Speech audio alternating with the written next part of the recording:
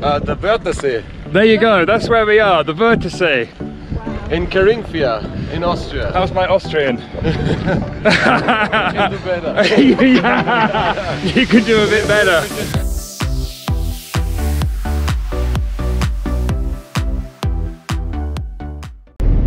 Well, we've left and we are now on our way to Austria. And what a fab couple of days we've had. And even got the drone up. I've been quite nervous about flying the drone, and it needed lots of updates and stuff before we flew it. Ever since we had the problem, for those of you that watched the video in Costa Rica, where Chris very cleverly crashed Doris the drone in the jungles of Costa Rica. But yeah, we got the new drone up this morning and got some wonderful views. So now we've got about an hour and a half, 2 hours journey through the mountains up into Austria. And I am shaking my head because I cannot believe the views. How gobsmackingly beautiful this area really is.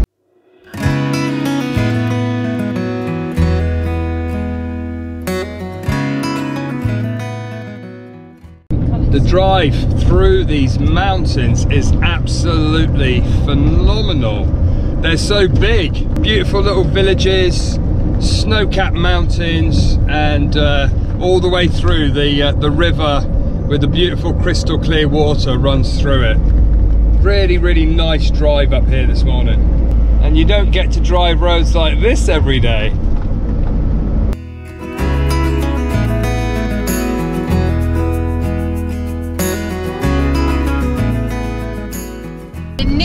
Arriving at the border of Austria. I think we've got about 18 kilometers to go, and suddenly there's snow, not just up in the hills, but we can actually see them here, and I'm very pleased that we bought our snow chains just in case. Well, and it's a legal requirement for Austria. Oh, there's skiers!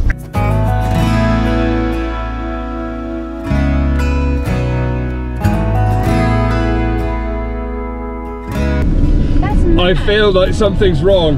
I'm in a t-shirt, Marianne's in a light top, and we're driving past people skiing. They're skiing!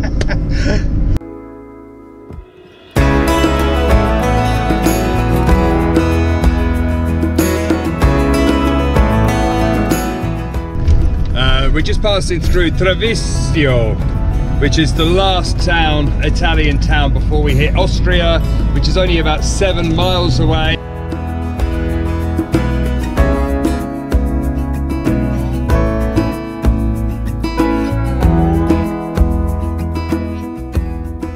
Woohoo! So we have officially entered Austria, which is country number 21 for Tread the Globe. Good job!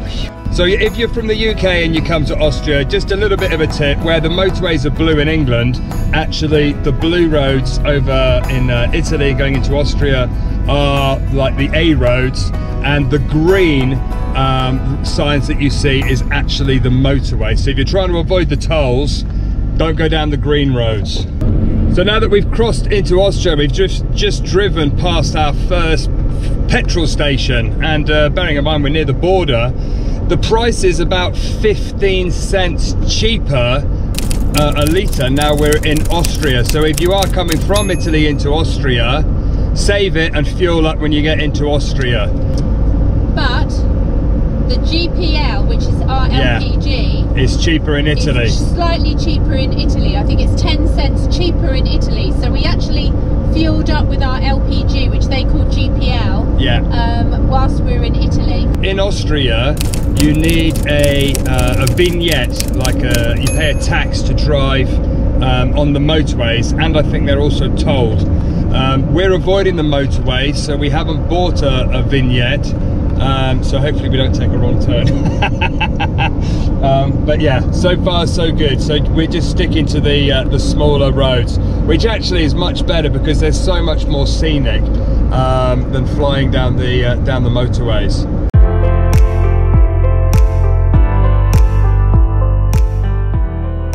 We continued driving towards the town of Villach. Our friend Patrik had driven down from Graz and we followed him through the countryside, the winding roads, as he had some sights that he wanted us to see.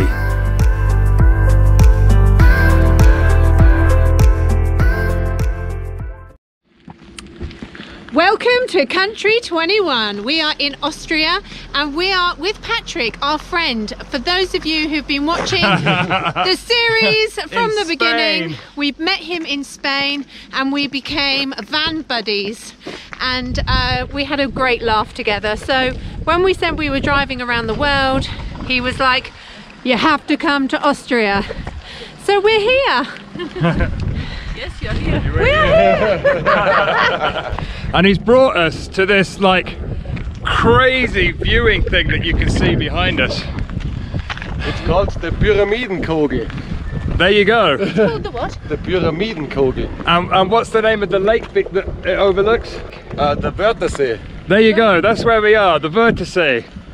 In Carinthia, in Austria. How's my Austrian? You can do better. Yeah, you can do a bit better. So we got here too late. It's actually closed, but it is very beautiful. There's still beautiful views behind us, and at night they got pretty lights. What's really funny is if you look at the structure behind us, there is actually a chute, a slide that you can go down to get down. I want to do it. Maria wants to do it. So the lake, we're going to go and park up somewhere by the lake. Down behind us there, and we're going to hang out here in this area for a couple of days before heading up to Graz to see Patrik in his hometown.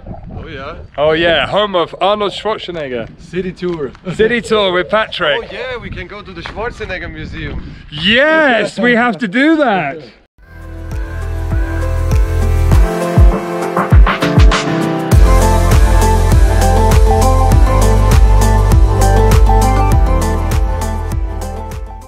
So they've got a Golf GTI statue behind us, which is where they did a Golf GTI meet that started back in the 80s, and now is the biggest in the world. They do it? In Europe.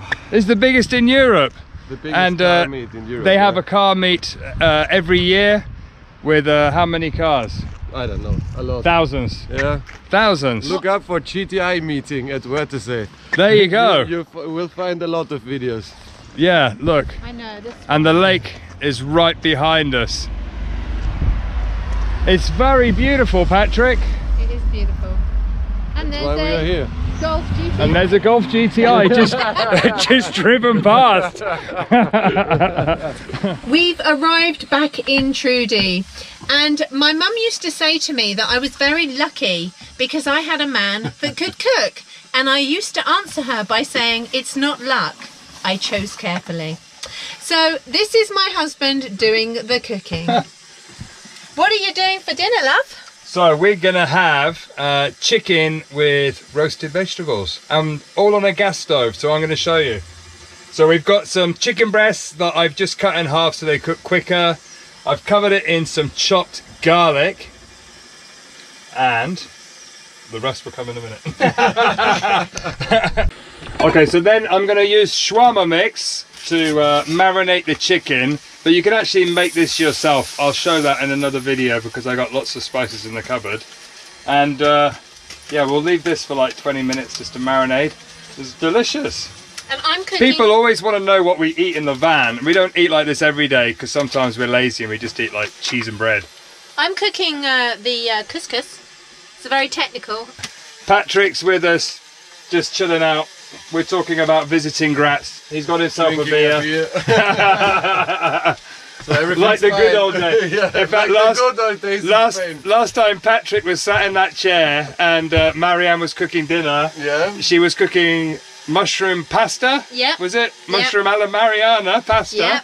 And she put it on the side and the bowl fell off. Yeah. And my boss was standing outside. There was mushrooms. We found mushrooms and tomato for like 2 days. It was everywhere. And tomato sauce up your door, You wasn't have it? to link the video. Oh, we'll link the video. There's a video. There's a video, yeah. There's a video. But we were Where also you can talking. see the mushrooms. yeah. Yeah. and your van, which we nicknamed the Terminator, Trudy and the Terminator, actually had tomato sauce all up the side of it because the door was slightly open when I threw the dinner on the table, and in fact the bowl slid off. So that I was just showing Patrick, we picked up these bowls at the NEC, didn't we? Yeah. They weren't much. I think they're about £4 Yeah, each. they weren't expensive. They were bowls and plates, and I've actually talked about them in the newsletter a couple of months ago. But they've got this rubber ring, and it's non-slip. So now she can't put the dinner on the floor. the Terminator is safe. Unless she's had too much wine, and then she can still drop the bowl. But at the moment, we're all good.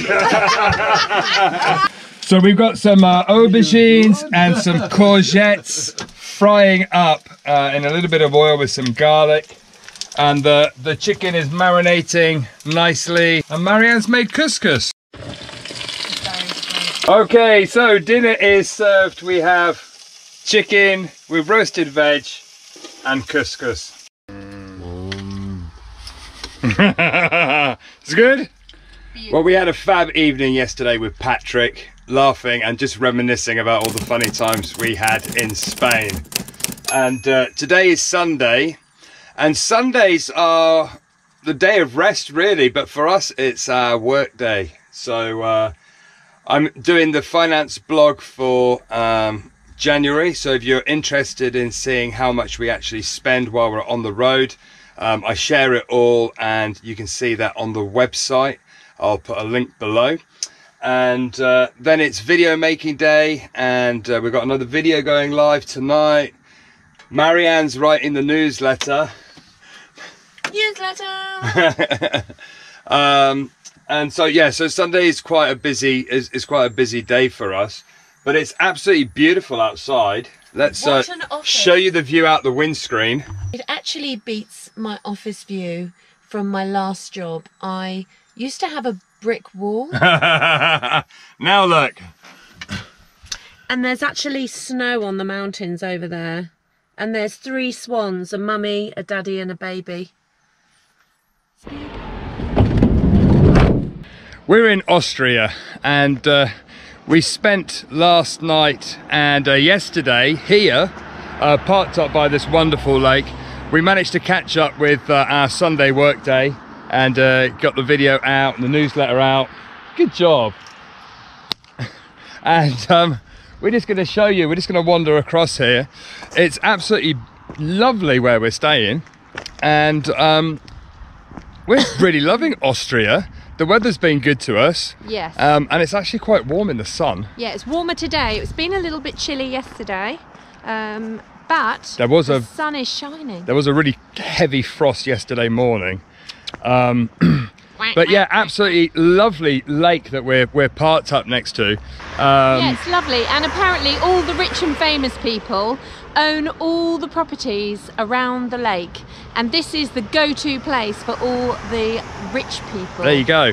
Patrick said that in the summer it gets absolutely rammed, and that the houses here go for absolutely millions because they're overlooking the lake. Yeah. Like the ones you can see up on the hill behind us. Yeah. It's been lovely stopping here, and it's been free. We emptied our dirty water, we topped up with water when we were in Italy. Yeah. So we've just had a couple of days here. It's nice. And because it's low season, I think this is one of the advantages of driving around like we're doing. Nobody's worried about where we park because it is low season. I'm sure in the summer, if that was jammed with motorhomes or camper vans, then the authorities would probably tell you to move to a campsite. But really, really nice. So Trudy's parked just below all those fantastic millionaires' homes. And just as you look around the lake, there is actually the tower that we tried to get up to the top. Just up there. But look at some of these homes around the lake. They're just glorious.